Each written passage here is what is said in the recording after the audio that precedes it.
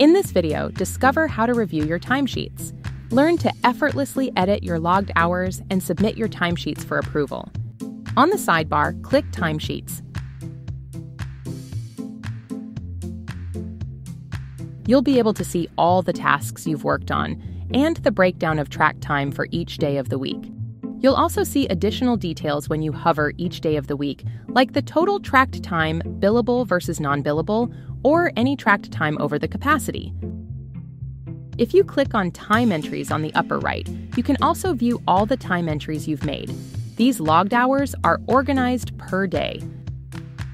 Now, if we go back to the timesheet view, you have the option to filter your track time. Let's say you want to see work based on a tag, select the desired tag from the drop-down menu, like the syslink tag I created for this client. Or filter based on amount of time tracked, you can select greater than or equal to, less than or equal to, then specify the number of hours. And lastly, the billing filter allows you to easily view billable logs, non-billable logs, or both. Now, if you want to review the logs you've made per task, click on each line and you'll see all the related time entries you've made on the task.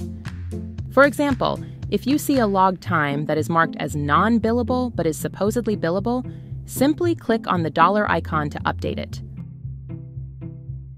As a best practice, review all your time entries and check for accuracy. Ensure the billable work hours are tagged properly. Once you have reviewed and made adjustments to your timesheet, click the Submit for Approval button on the upper right.